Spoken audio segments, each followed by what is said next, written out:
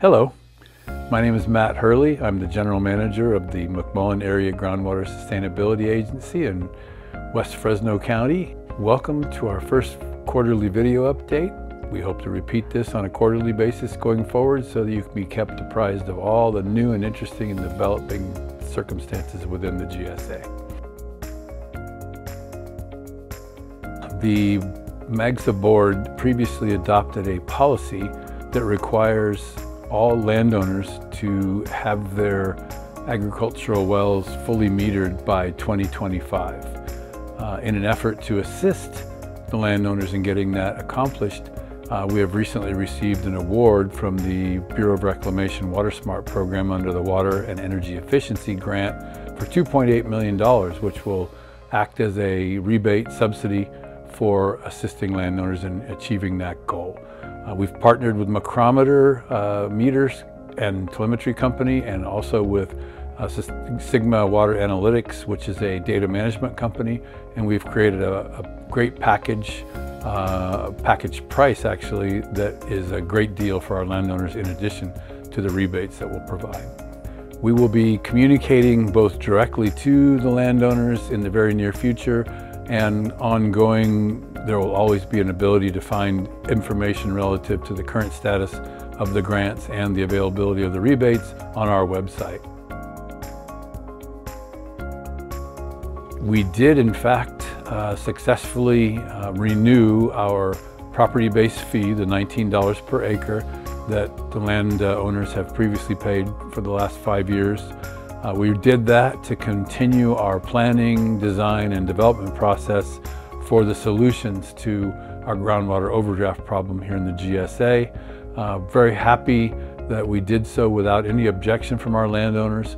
I believe that's a good indication of the fact that all of our staff and supporting contractors and interested parties are on the same page, and we're moving forward.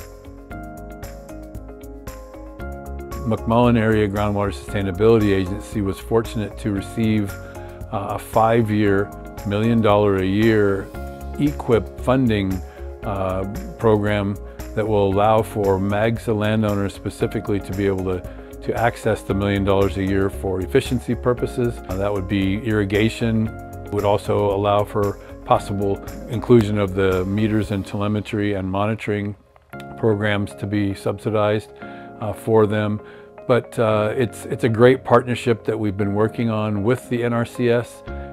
The last year was very successful as we were able to get word out to our landowners. But most importantly, you have to be registered with the Farm Service Agency, the FSA, as a precondition. But we have 3 more $1 million pots to work on over the next 3 years, and we hope that everybody will be able to qualify at some point during that period to get those federal funds to assist in keeping the costs down for our landowners. All the information about EQIP and the opportunities associated with EQIP for our McMullin landowners is available on our McMullinArea.org website at mcmullinarea.org/EQIP. The GSP has just recently been accepted on its first pass by the Department of Water Resources, but believe it or not, 2025, January 31st of 2025, we're required to do our first 5-year milestone review and update. We're still awaiting a final staff report from DWR on our successful passage for our first go-round. They have made suggestions that they'll make available to us here in the very near future. We'll include those in our update, but we'll also be able to provide a great deal more specific information as we've gathered quite a bit of data over the last 5 years. Well, the Aquaterra project, of course, is our water banking project. That will, in fact, be a major source of the solutions for the overdraft in the King Subbasin as a basin, as well as the McMullin area and its landowners. The important environmental review has yielded no significant impacts, but we do anticipate that the full review, both for the California Environmental Quality Act and the National Environmental Program, NEPA will be completed, and that will essentially free us to move forward on design and construction drawings to get the actual improvements into the ground.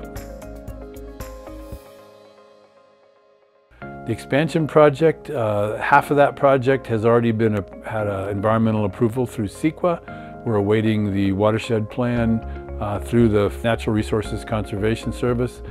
They are reviewing our watershed plan, and hopefully we'll have our federal approvals on that very soon. Groundwater, our famous author of our GSP with Provost and Pritchard, continues to work on the actual construction drawings. We hope to have those available for bidding in the fall and actual construction to commence hopefully in early 2024. Stay engaged by definitely going to our website at McMullinArea.org. Many topics on there. Don't be shy. Click on all of the different web pages and learn what you can.